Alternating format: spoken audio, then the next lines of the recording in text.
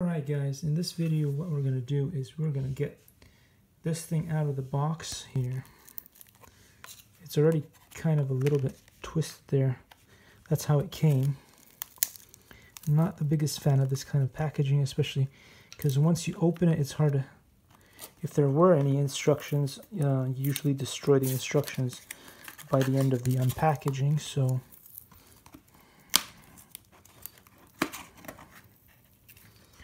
Oh boy. Well, that's why I don't do a bunch of editing in my videos and stuff like that. I want you guys to be able to see and experience the frustration that it is when you get one of these things and you want to get it out of the box. So that's part of the reason why I don't do any fancy photo editing. I don't use Premiere. I don't use any of that stuff. I just show you what it's like to buy this and to get it out of the box. And that was hard, frustrating, but finally, there we go. And this thing is way smaller than I expected it to be. I had no idea how small this would be.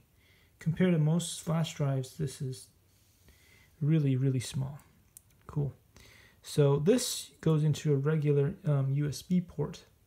And this other side here is what goes into the lightning port, I would guess. But how? Here we go.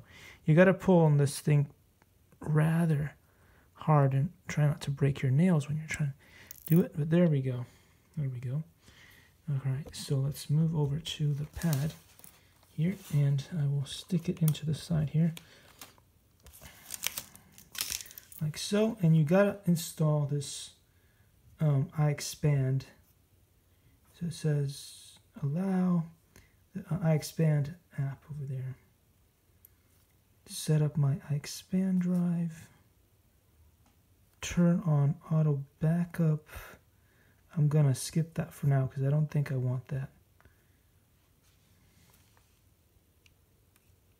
Wrong way. Okay, there we go. Okay. So I guess that's how it works. Set up the app. It recognized it immediately, which is nice for a change. And then I could view files, copy files, so on and so forth.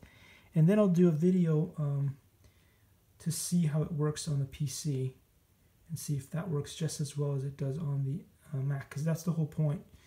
You want to be able to transfer files from your Mac technology to PC technology.